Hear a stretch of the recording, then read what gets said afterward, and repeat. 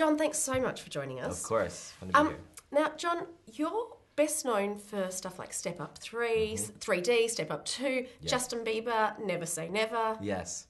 G.I. Joe, 3D, Retaliation. Yes. The Biebs to Bruce. Yes. It's crazy. It's crazy. How did that happen?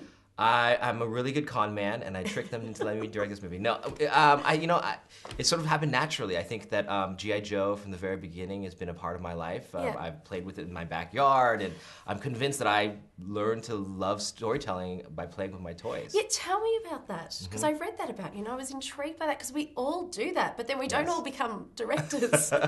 Yeah, I think it was, I think I played with toys a lot, and I actually got a camera at the time, so I would make little animations and stuff, and I just, as a shy little kid, it gave me a voice to be creative, and I think that's the power of what G.I. Joe does, and that's what I hope this movie, as crazy it is and wild as it is, I just hope that it makes kids want to go home and play, and get their friends together, and get their toys together and create, because I know that G.I. Joe for me definitely sparked that in my brain. Yeah, now you mentioned wild, you mentioned crazy. Yes. I was watching some of those action scenes going, was he nuts?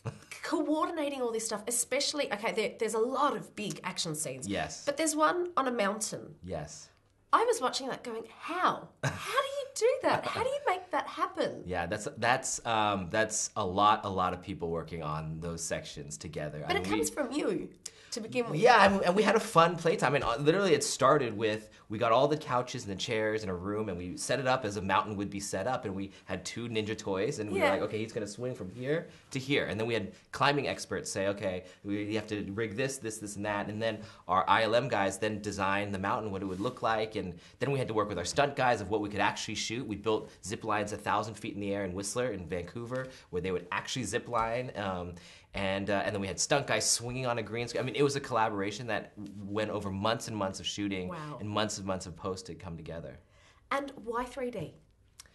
We started 2D, actually. We shot on film. We wanted to feel the grain of the world, and as we started to put it all together, we realized the power of our movie was bringing the audience into our story, bringing the audience onto a worldwide adventure, an adventure they could never go on in real life. And 3D only played that up. 3D only made the adventure more immersive. It only took you to the mountains of the Himalayas, give you a little vertigo there. It only took you to the deserts of Pakistan and made the sand feel in between your toes.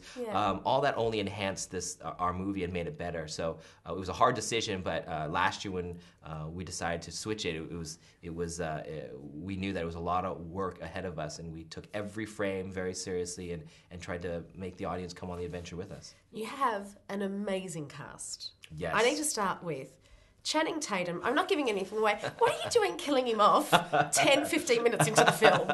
We like surprises. That was very brave. We like surprises, and movies are, and you probably have to see the movie to know exactly what happens to Mr. Tatum, but I always love movies that go against what you expect, and we wanted to make people know that the G.I. Joes are not safe. Nobody is safe in the cast, and that when you're going in this adventure, there is real danger, because as crazy and fun and wild we get, there is a real things are at stake. So. And finally, Dwayne Johnson, Bruce Willis, inspired casting.